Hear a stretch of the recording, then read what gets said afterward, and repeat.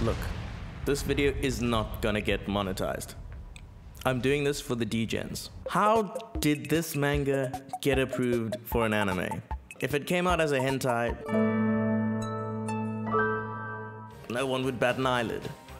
But Gushing Over Magical Girls, for those of you who haven't watched my winter recon, is about a magical girl weeb who is given evil powers to fight mahou shoujos.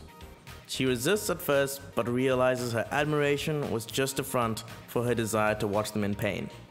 Yes, this is a BDSM fantasy, if you hadn't guessed from the pics. How will they animate this? Or this?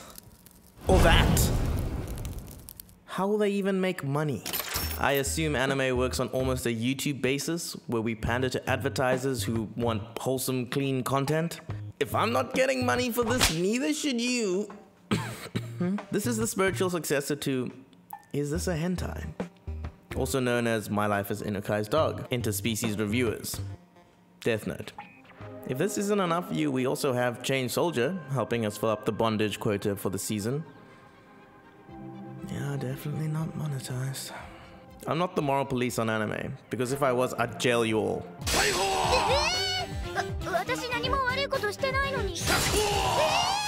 And then myself. But every year anime pushes the limit of what it can push onto television. And I'm all for it. Breaking writing and societal norms can make a super interesting story.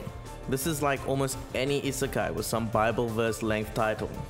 They have a crazy and over-the-top hook.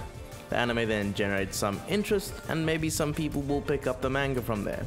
But will this niche be enough to watch for 12 or more episodes? Or will this get memed for a week before we find the next degen thing to speak about? Hey there, I'm Adam, and I can't spell. I'm working on making my videos better, but stick around, sub, and grow with me. If you want to see the review for this or any other anime airing this season, join me. Cheers.